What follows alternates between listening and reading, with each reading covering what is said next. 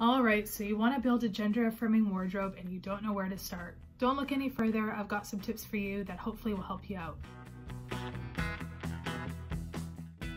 So today I'm going to be bringing you 10 tips on how to do up your wardrobe and how to navigate style so you can feel more gender euphoric and more affirmed in your gender.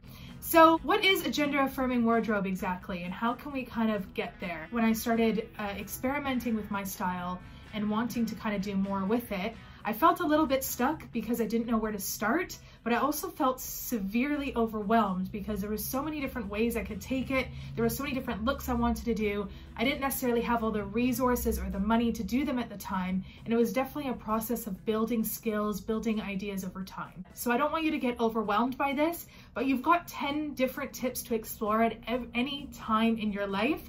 They don't have to be all today. Let's jump into it. And if you've got any questions or anything else that you want to see from me, please pop them down in the comments because I'd love to hear from you. Number one, I want you to grab a piece of paper and a pen. And I want you to close your eyes for a minute. And I want you to think about how you're feeling overall and what your gender mood is currently. Do you feel kind of like more masculine? Do you feel sort of feminine? Do you feel fluid? Do you feel neither of those things? Ultimately, these feelings are gonna lead to some inspiration. Jot down anything that comes to mind. Pretty boy, masculine, gender bending, fluffy, cute. So number two, and now I want you to move on to some inspiration for yourself. Some goals, style goals that you have for yourself, or what kind of aesthetic are you currently rocking? And how do you want to change that? Or are you happy with what you're doing, but you want to add on to that? So maybe you want to start wearing baggier jeans. Maybe you want to start wearing more patterned button-up. Think about some of your style goals in general. Maybe they connect to your previous gender moods, maybe they don't. But ultimately, when you see all of these words down on paper, you can sort of make some connections. I want you to also think about your inspiration for your style. Like, where does it come from? Does it come from your friends and your family? Does it come from nature? Does it come from specific style influencers? My style inspiration is people like Chellaman or Castle MacArthur. And who else is my style icon? I've got tons. But anything that's kind of a mix of what's super on trend mixed with super retro clothes with a bit of nostalgia kind of thrown in there. What we're gonna do now is you're gonna actually go ahead and browse your wardrobe. I'm actually going to take you on a bit of a vlog tour, why not, to the back of my bedroom, and I'll show you exactly what I mean. And I want you to think about what you don't really wear anymore, what doesn't speak to you anymore, or maybe what does. And I want you to slowly separate those clothes away. And here's my accessory wall. Here are a lot of my clothing items. I can already tell you right now, I absolutely love this, but I don't wear it anymore. And I don't know what it is, but it just doesn't speak to me, really. So kind of go through. So, you know, do I still like plaid? Am I still into these sort of leather textures? What about pinstripes? And are there any kind of jumpers that you don't really wear anymore? What do you really like? Is there a color that really jumps out at you that you want to wear more of? I just bought this on Depop actually not too long ago, but it really is just not my thing anymore. I've also thought about the fact that I love these shoes, but I don't wear them as much anymore. So I think maybe blues aren't really my thing. Maybe I want to do more fleece textures or denim. So go through your wardrobe, and I want you to reorganize your wardrobe. So I want you to physically go in there and try different things. So maybe you want to group all of your clothes together in different patterns. Maybe you want to group them, maybe you want to color coordinate them. Maybe you want to just focus on an accessory wall. Maybe you want to have something that visually inspires you to gravitate towards that and to actually experiment with what you have on that wall, but in a different way. When I can visually see them, I can visually see them also paired with something else that I wouldn't have necessarily paired them with because they're now in a different location. And I find that really helps just to kind of spruce up my wardrobe. So I start pairing combinations together that I wouldn't have. Number 4. Now I wanted to bring you, I guess, some practical tips if you want to masculinize your outfit. For masculine, so this is obviously a loose term and it can mean different things for different people. And I guess just a disclaimer here before I jump into all of this, that I want you to kind of, take from it what you want and what applies to you. And I also encourage you to adapt my tips and advice to suit your needs as well. You want to start off with tons of layers. As you can see, waistcoats, maybe you want to add a jacket on top. Think about pairing patterns together. So maybe you want to do a striped long sleeve with a t-shirt on top. So think about layers, but don't oversize your clothes.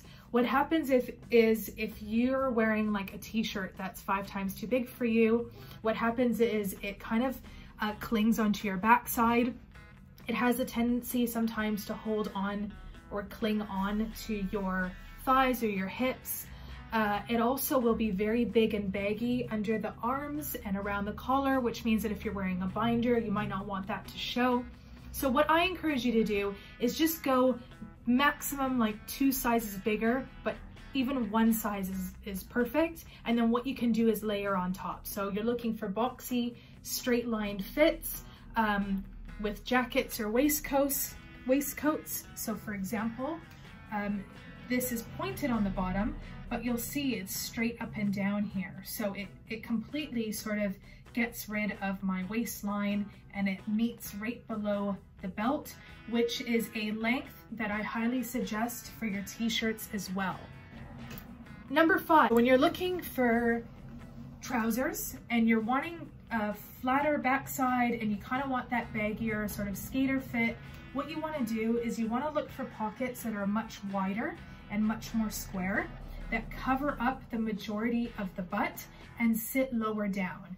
And what that does, and I'm wearing a pair now, I don't know if you can see, but it kind of flattens out the back, and it also kind of gives the illusion that you've got a baggier jean on without them being super baggy. Sometimes if our jeans are way too baggy as transmasc folks, we can also get that shape where it looks like we've got really short legs. You also want to look for is a longer inseam between the bottom here and the top. You want there to be more space from the bottom of the fly to the center part down here. It will sit lower and it won't hug anything in that area. Rule number 6, and moving on, I want to look at some style tips for trans feminine folks. On the top, usually for trans feminine folks, you want to create more shapes and movement and flow because it gives more of a sense of curves and shape up top, especially if you feel like you want to soften any squareness up top. Ruching or ruffling or anything that kind of moves, anything flowy. I also highly encourage crop tops because it stops right here. It kind of gives that, it almost gives you more of a curvy shape because it stops right at the waistline. It almost creates more of a waistline. If I was to do this even, right, it kind of creates more of an indent and more of a shape here. And for bottoms, also for trans feminine folks, I highly encourage like patterned leggings. Also anything that's got a stretchy waistband, because again, for anyone, jeans or anything with a fly or denim, they're really difficult to find the right fit, but I find like jeggings, things with a stretchy waistband, I feel those are a really great place to get started with building a gender affirming wardrobe, because it kind of gets rid of the frustrations and sort of the, you know, the ongoing kind of, I guess, like agonizing process of finding a pair of trousers that fit. These are quite stretchy. They've got a zipper on the side, which allows for more give. So number 8 is kind of going back to basic. I want you to think about one thing that you really love in your wardrobe. I want you to start there. So this is your one thing you're gonna pick. So think about it now. What is it? It's gonna be plaid, it's gonna be leather, is it gonna be denim? Is it going to be socks? Maybe you want new socks, maybe you want new boxers. So maybe for the next month or 2, you're gonna focus on neon stuff. Maybe you're gonna get yourself some neon leggings. Maybe you're gonna get yourself some neon acrylic paint and you're gonna splatter paint some denim that you no longer wear. You know, think about ways that you can build off of that. So think of almost like an empty shelf that you got, right? And the first shelf is going to be highlighter gear. The second shelf, you're going to move on to skinny jeans. The third shelf, you're going to move on to hats because you really want to try out baseball hats. So you're going to find some on Depop. You're going to figure out ways to accessorize the one or redo the ones that you already have. Number 9, in order to build a gender affirming wardrobe, you don't have to spend tons of money.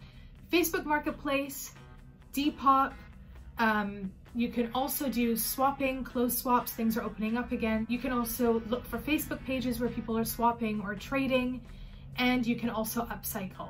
So number 10, there are no rules to anything. You can change your mind. You yourself can determine what is masculine, you know, what is feminine, what works best for you. There are no rules, so have some fun. Keep a Pinterest board, keep your inspiration going, keep an Instagram archive, talk to people, you know, have a Zoom clothing party or fashion show and show off to people what you've been working on or what you feel affirmed in, and share those tips with other people. I hope that tips 1 to 9 really helped you, and I hope that my words of encouragement have inspired you to kind of like step back and to take your time with discovering how you want to present in the world and what kind of aesthetic you want to take on, even if it is just for today. See you soon.